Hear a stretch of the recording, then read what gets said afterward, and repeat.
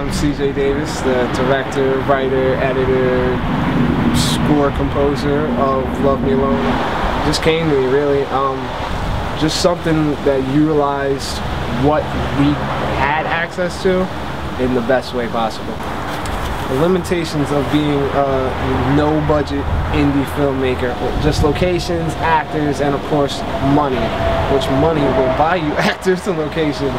So I guess everything comes back to money, your budget. Oh, it's open enough for you to take it. It's how it feels to you. It's really just about feeling. I've talked to quite a few people who took it different ways than I'd expect it to be taken, or different ways than I had in mind for it to be taken. It was very difficult to find a Margaret character. Very difficult. We went through about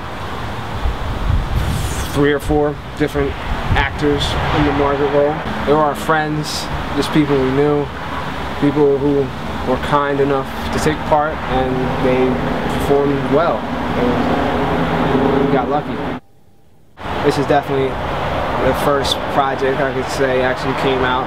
So like my vision as far as film goes, it's more like home movies from being a kid, taking film classes,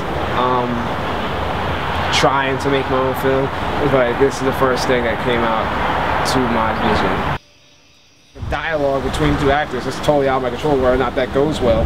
I don't have any techniques, I just sit there and do it over again. It's not right.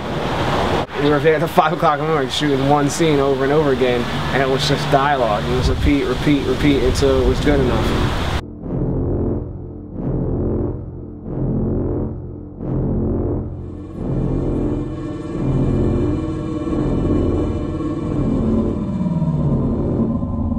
I did probably 6 or 7 songs in a single day.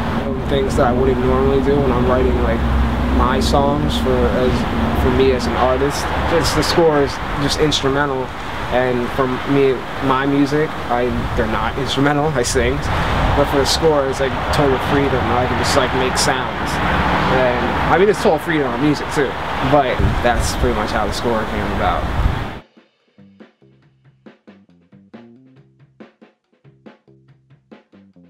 Yeah, we just kind of went in there and did it. We had to keep an eye out, because that would be really awkward if someone just sees a dude with a huge beard dancing through the aisles. But they probably kick us out. They definitely kick us out.